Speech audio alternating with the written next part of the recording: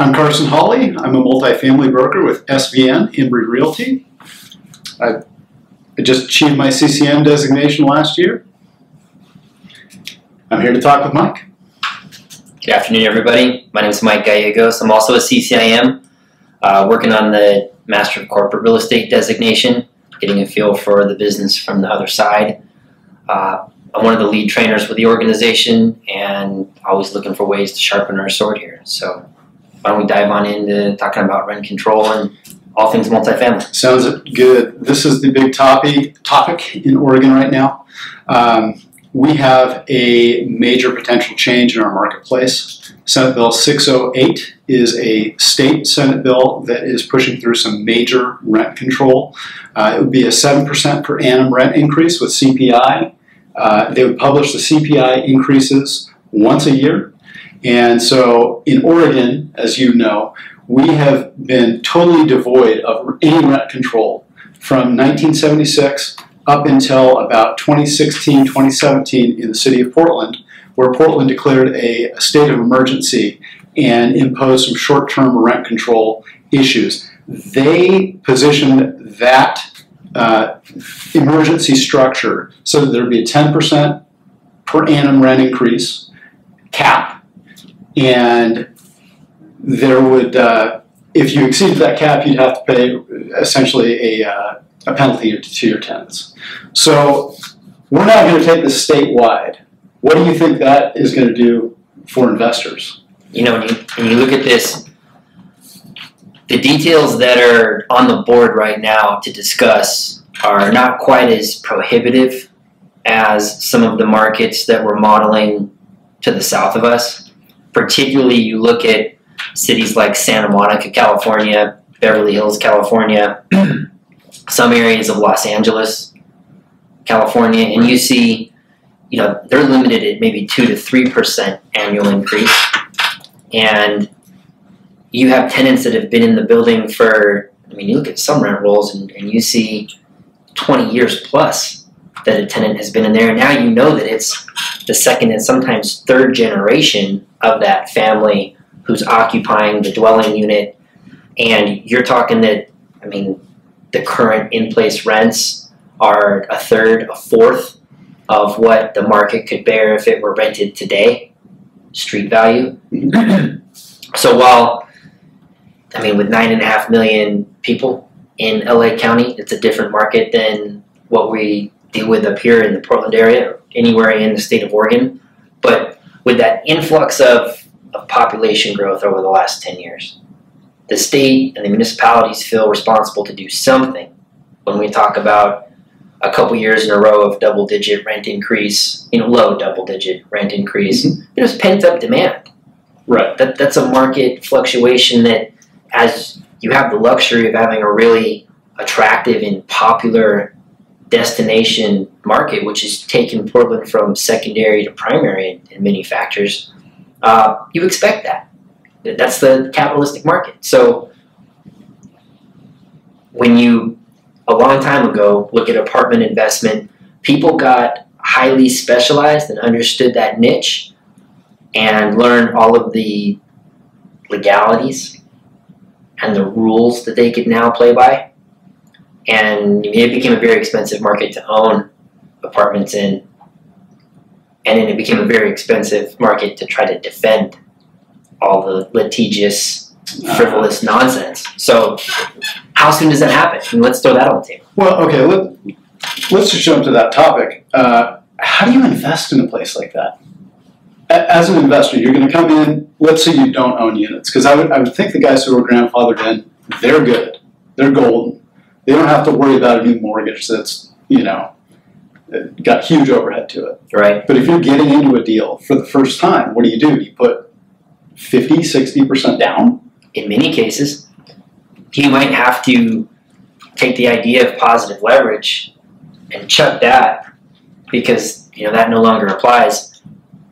You see most deals that have really, really inferior in-place rents comparative to the market pro forma that gets put in place next to it, side by side. And those deals have to be purchased all cash. Okay. I mean, there's just no trigger point where a lender would say, yeah, we love it. It covers debt enough times. We can come up with a comfortable loan to value.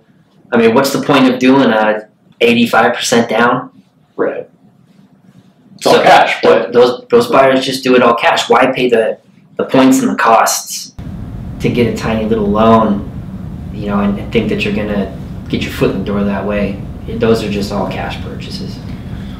So, okay, if we take that model where you're going all cash down there, and then we move it up here, are we going to start seeing more and more equity as a down payment on deals we do? I mean, the question that kind of leads, or this structure leads to in my mind, is that only the guys with a lot of cash are going to be able to do deals. And that means a lot of the mom and pops who get into investing in real estate to build a bigger net worth, to build a retirement, to build long-term wealth, and not get rich quick stuff like you see on TV, but long-term wealth. It seems like those guys are kind of going to be priced out of the market. Am I wrong there, or are their mom and pops still doing it in Santa Monica and Venice, I would assume? Yeah, you know, those markets are a little bit of an anomaly, but if you look at, I think if we hit rewind on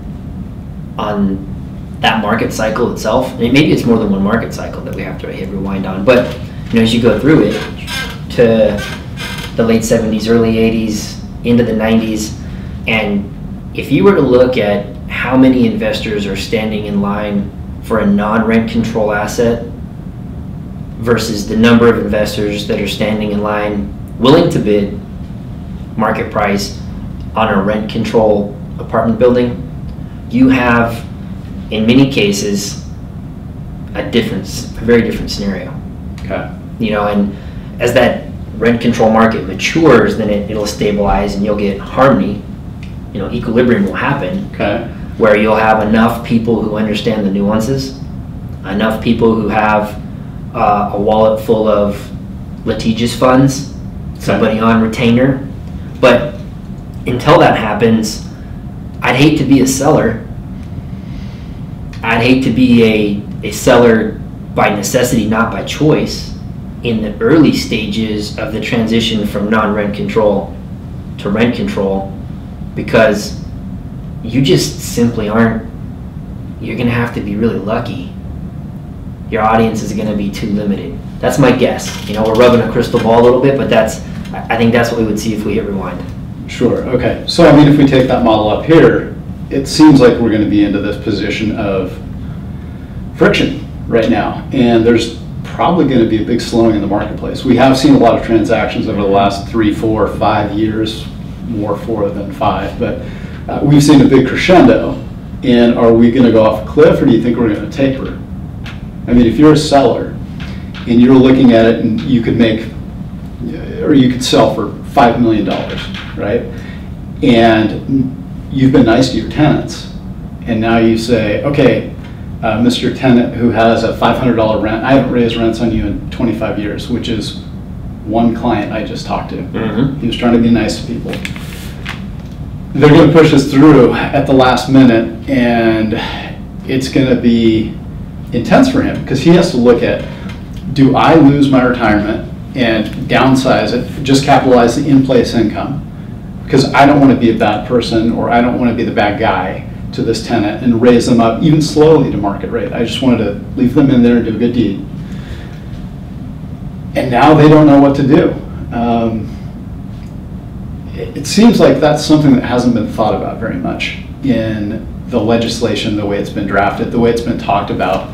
People talk about all the benefits of having stable rents, which I get it, but it also seems like as a landlord, you can't do that nice thing anymore. Mm-hmm. You have to stay on top of those rent increases for fear that you do have a takeoff. Again, let's say we hit inflation and rents go up 10% again.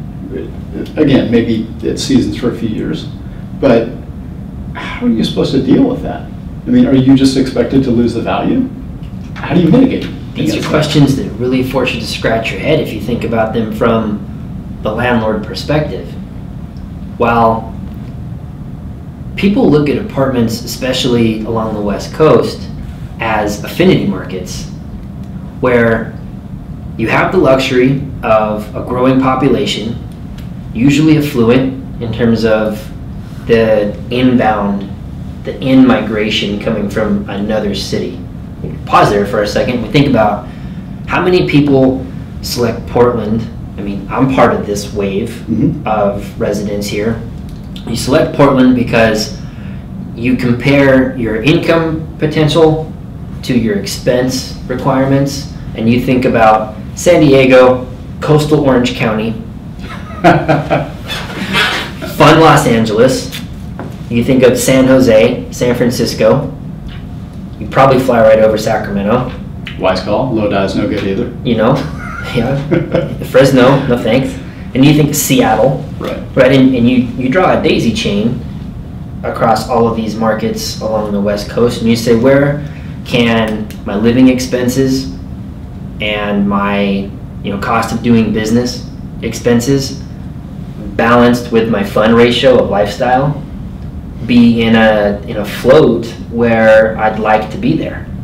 And Portland bubbles to the surface on that list pretty quickly when you think, I mean, if you just went by the mechanism of grading cost of a single family home, at 1,800 to 2,500 square foot starter, and just work backwards from there. So I get back into the explanation now that we kind of drew that context for the conversation. When you think about buying an apartment building in an affinity market where you anticipate population is going to continue to grow and continue to refine, as people flock from those other markets. I mean, how many universities are there along the West Coast? Yikes. Yeah. And how many graduates are there every year completing undergrad and grad programs who are now a highly educated workforce who could get highly skilled rather quickly? And I would anticipate that Portland's on the map as a location for them to move to. Start a family, start a budding career, etc. So for those reasons, Portland looks great on paper. Now you impose a ceiling in terms of, you can only achieve rents like this as the population continues to spill in here. Granted, it's not growing as fast as it was 6 years ago, but it's still growing. So you impose limitations on the return. You're artificially capping the yield of an investment, and now that vehicle performs in a way which is stuck in second gear. What do you think that does to the audience who wants to buy a property here? It's going to dry us up.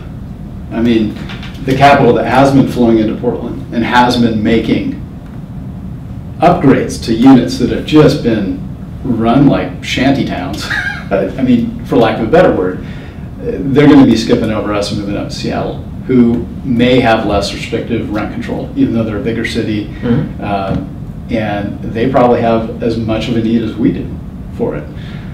The other thing that I was thinking about regarding units that are capped out. So let's say that you are a new renter coming in, and there's another renter that's under rent control, and they've been at the same rent or slowly escalating for the last 5 years.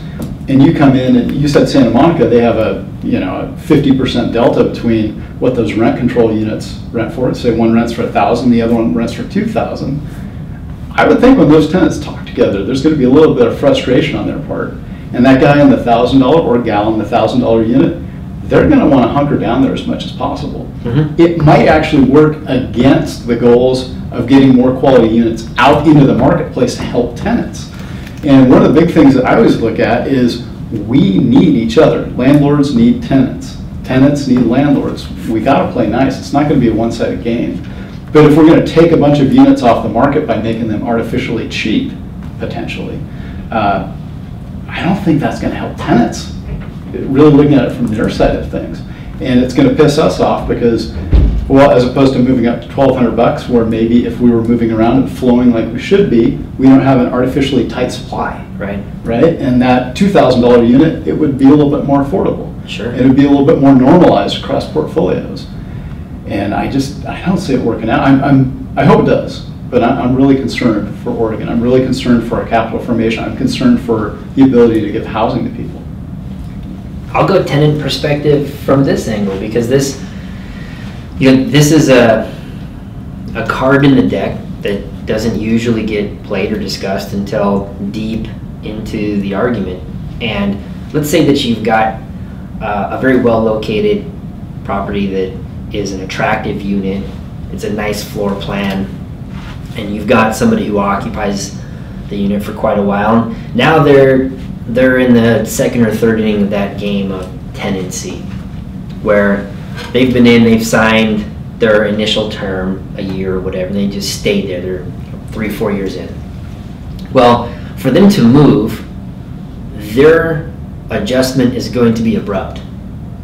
They're going to go from whatever they were comfortably paying over the last 3 years with small, limited increases in renewal rate to a mark-to-market rate, which is hard to choke down. Sure. They've probably adjusted their lifestyle and their spending habits to whatever their overhead was for housing, for rental housing, and now they really have to adjust and change their spending habits, thus their quality of life, to absorb that increase in rent. Right. That's hard.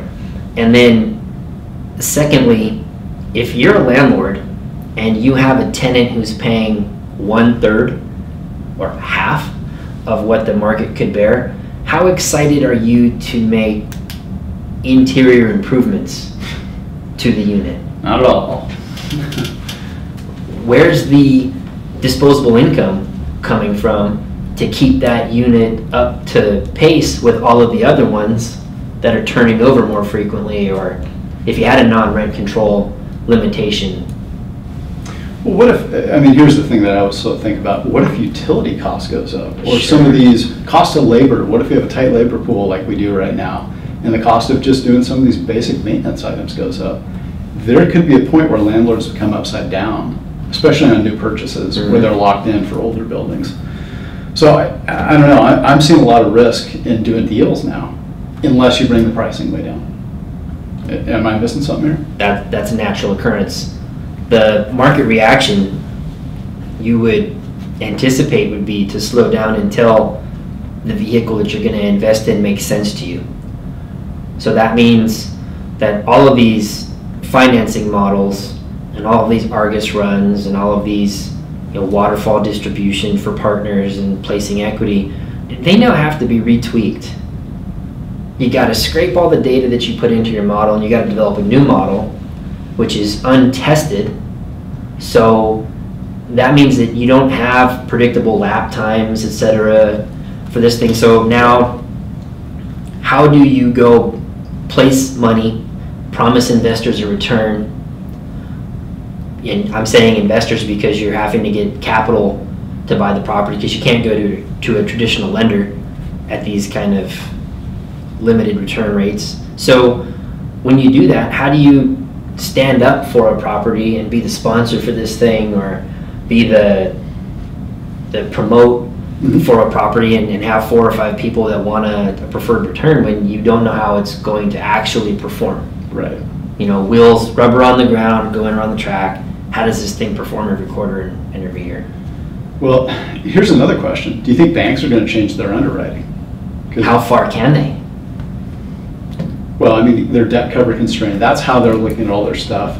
They're also value constrained because they have to get an appraisal on every deal. Even if your cash flow goes through the roof, if your appraisal doesn't come in, we all know that banks are going to reduce our proceeds. That's not going to do any benefit to any owners, even if they're doing very well. Because what I've seen in the appraisals that have come through recently is that even if you're getting rents, they're pulling them back. They're saying your neighbors aren't getting those rents, even if you're an outstanding operator, even if you have an outstanding product and people are willing to pay up for it. They just say, nope, let's bring you back in with a pack. And that's causing a lot of pain for people who are refinancing. Yeah. We're doing very well. To further add more salt in that wound, if you look at an apartment building as a structure, right? Every time you have a turn, the owner has an opportunity to go in there and essentially give the unit a physical. They get to assess, what do I need to improve?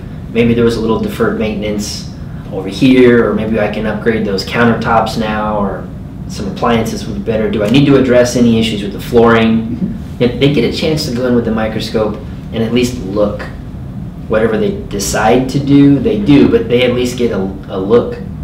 If you have tenant A who's been in there for 7 years, no turn, how long can something go without a chance to do some preventive maintenance before it just flat out starts to get rusty?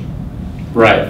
And if you're a bank, I mean, if I'm a traditional lender and Carson comes to me and says, I'd really like to invest in this property over here on Brand Boulevard, and half of the tenant roster has been in there for 6-7 years, it's got all this wonderful upside, I'm going to go in and I'm going to find a way to write a check to these tenants, which, by the way, in Southern California, that's in the teens of thousands of dollars per tenant to get them to move, and that's a runaway train.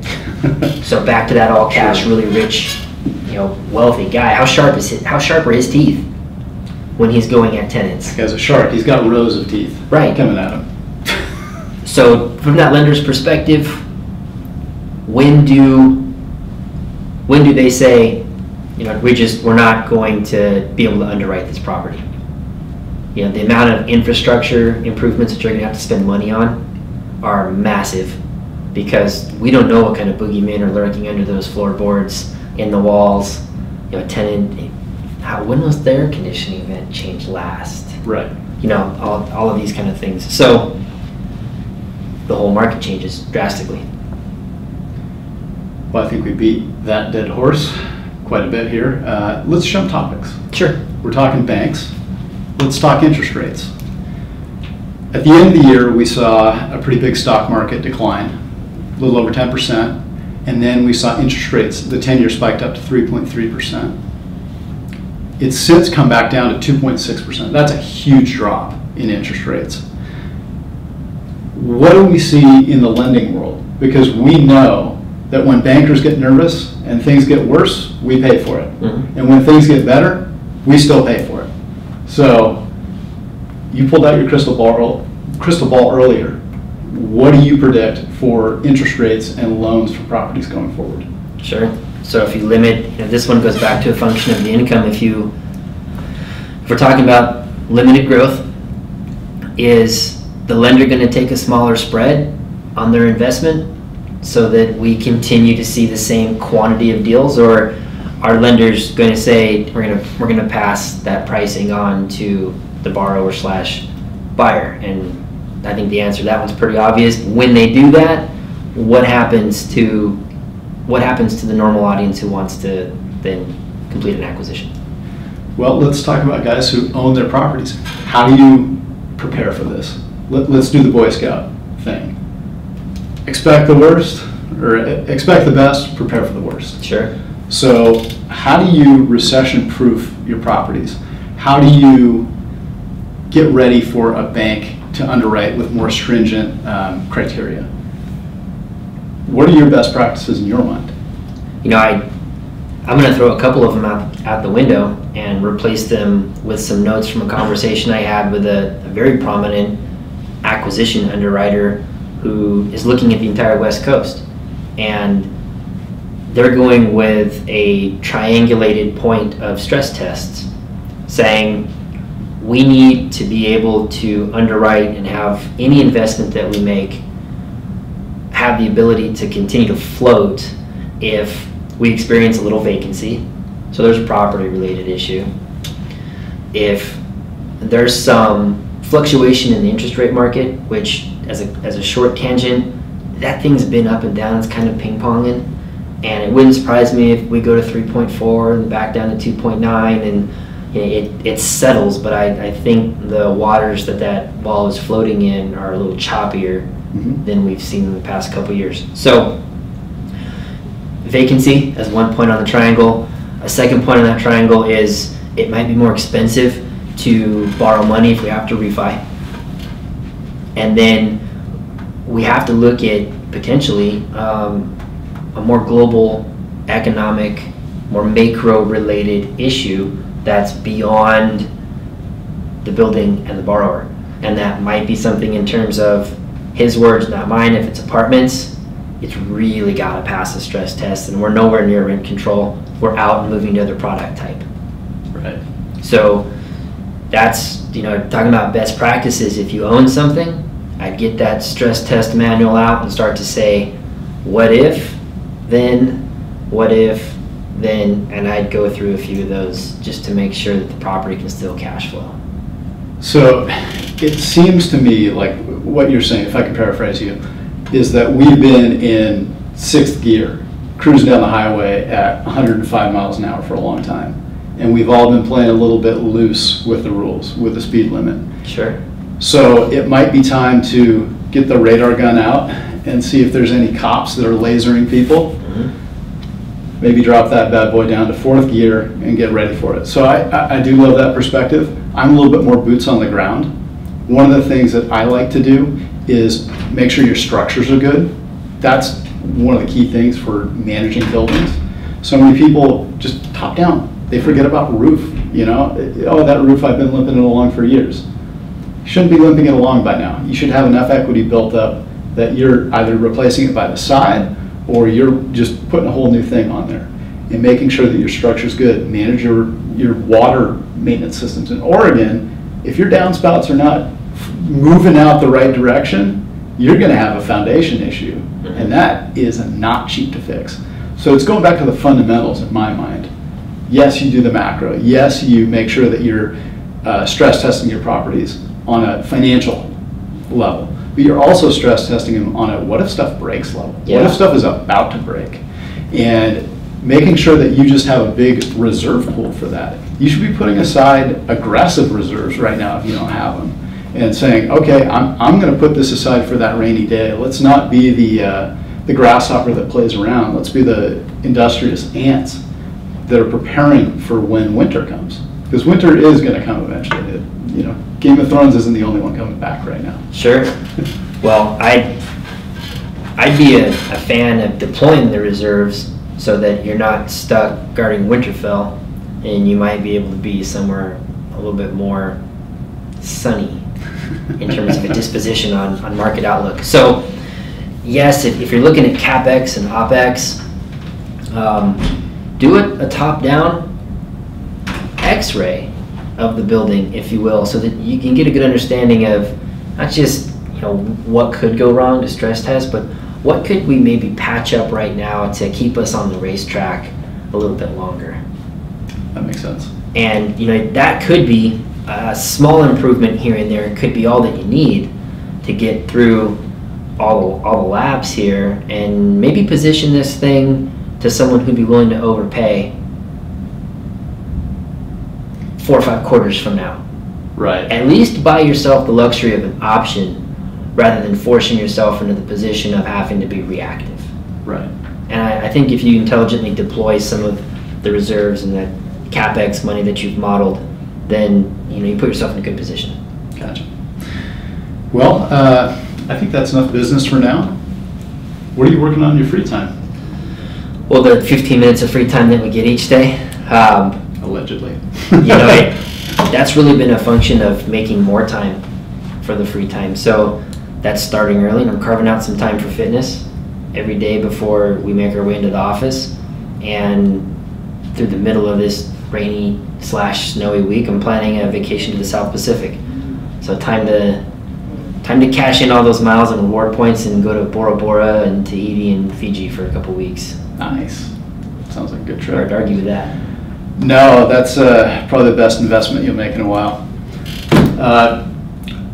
Let's see, I got 2 things going on right now that are kind of interesting. One is I'm headed down to the Daily Journal Corporation's corporate meeting tomorrow, and I'm going to try and meet Charlie Munger. Charlie Munger is Warren Buffett's right-hand guy, and you don't get a chance to be around successful investors like that. I think it's going to be in a really small room. There might be 100 of us, and I know nobody will let me within 100 people of Warren Buffett, so I'll try and get his right-hand guy, Charlie Munger. At home, It's been a lot of time with our girls, and we actually have been watching just a great show, The Marvelous Miss Maisel, on it's not on Netflix, it's on Amazon. I'm a huge fan of comedy. I love seeing stand-up comedy, and this is like a historical recreation of what it was like when they were coming out and trying to figure out what stand-up comedy was. It's not knock-knock jokes. It's how do you tell stories? How do you make it fun? And how are comedians crazy? So if you get a chance, check that out. It's well worth your time. All right. Good stuff, man. I think we covered 100 miles here really quickly. And as you can see, there's no way to tie a nice, neat ribbon on anything rent control related. There's some very opinionated, polarized positions on the subject. I'll anticipate we'll have a revisit of all of these and then some as we move forward here and legislation gets passed to some degree or another. But another day, same time, same channel on Rent Control version 2. March has a trip to Miami, which I'm looking forward to, and finishing some MCR courses. All right. Well, let's get it done. Until next time.